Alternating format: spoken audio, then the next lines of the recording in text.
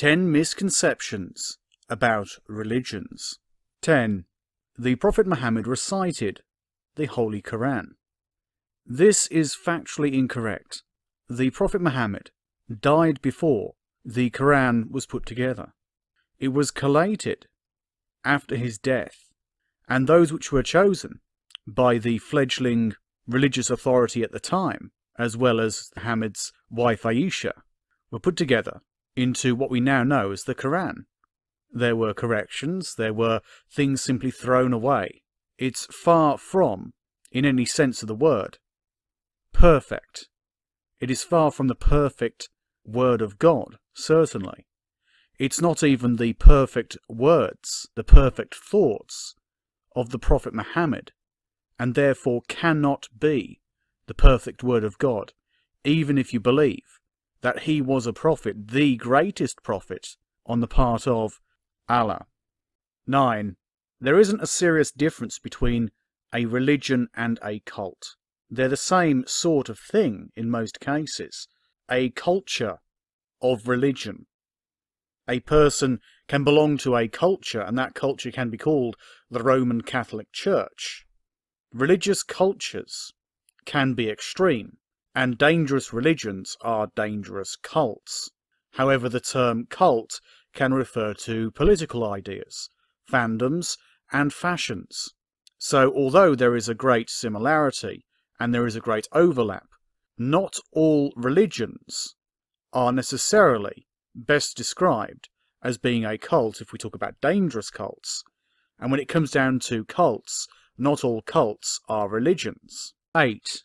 Jesus is not set in secular history.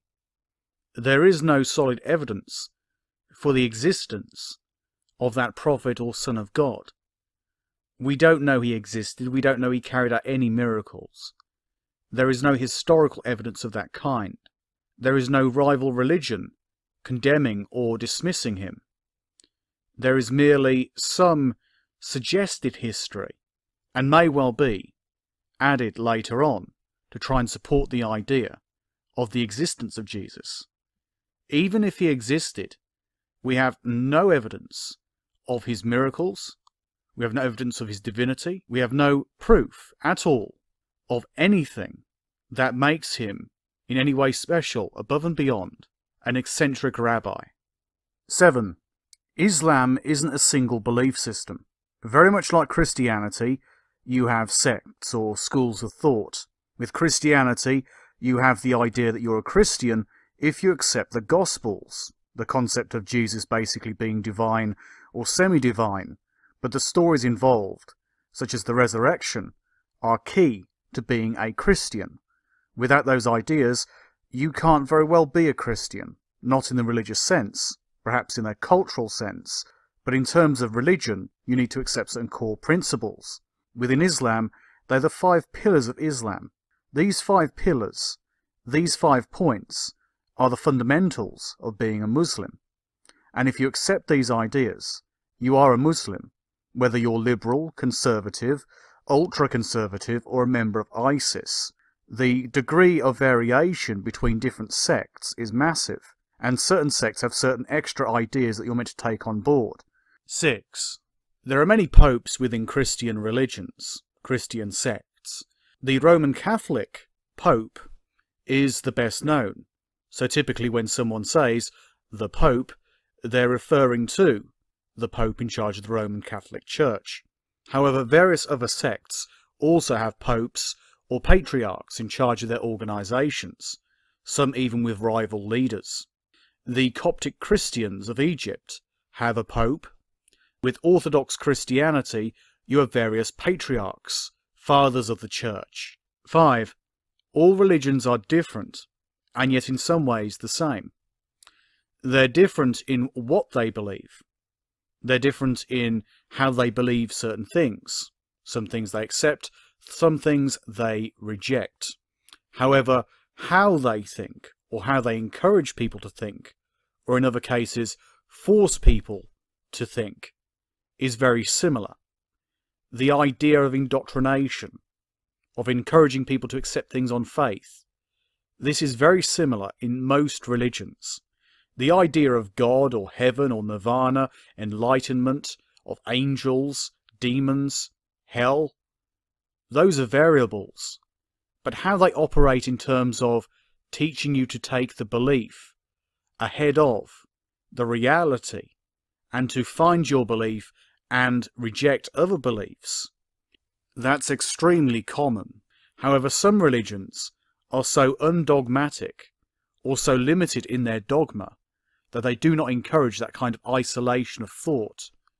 As a result, people belong to a broad and slightly nebulous idea of being, for example, a Buddhist, whereas in actuality all they've done is accept certain key principles, but they're not necessarily a devout and highly religious Buddhist.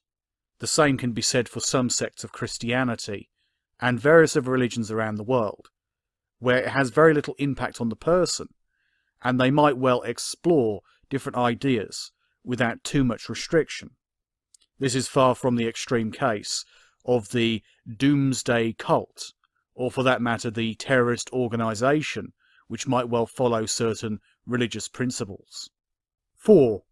There are no known miracles. People claim miracles happen. People claim to have witnessed miracles. People claim to have evidence for miracles, except this evidence, when under scrutiny, fails. When tested, there are reasonable explanations. The miraculous is typically the unexplained, the unexamined, not necessarily the true miracle, or a true action of the divine, a true intervention, or suspension of the natural order.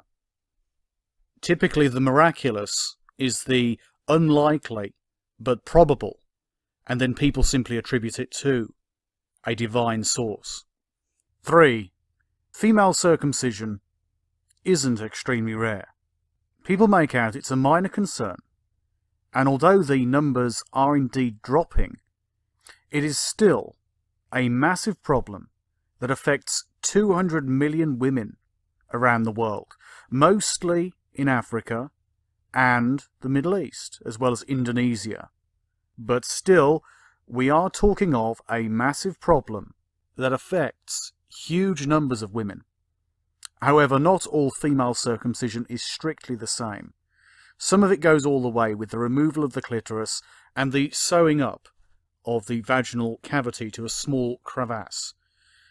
In other cases, it's more of a pinprick, where they merely scrape or do harm to the genitals. In any case, this is a horrendous mutilation and abuse of women, and affecting over 200 million women around the world, a disgusting practice done purely for religious reasons. 2. The Great Flood did not take place. There have been various floods around the world with different cultures. Not every single culture reports floods. Those floods which allegedly took place are in different times, different places, and at no level is there proof for a global event. There is no evidence of this.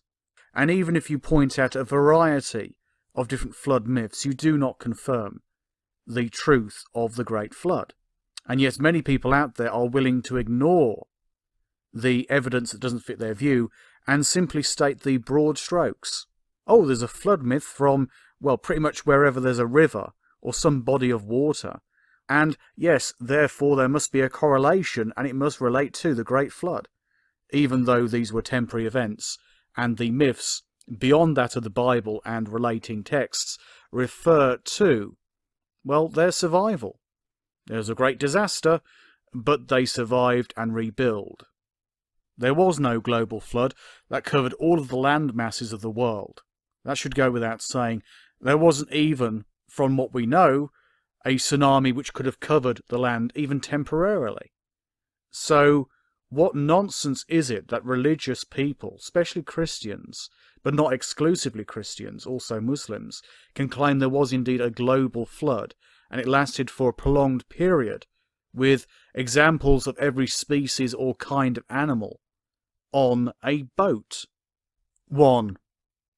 From our present knowledge, from what religion states, We cannot know the one true religion. We cannot know which one is correct, if any of them are correct. And from what we see, they're factually incorrect. It doesn't make the ones which are making less mistakes more true. The problem is that religion itself doesn't adhere to the facts.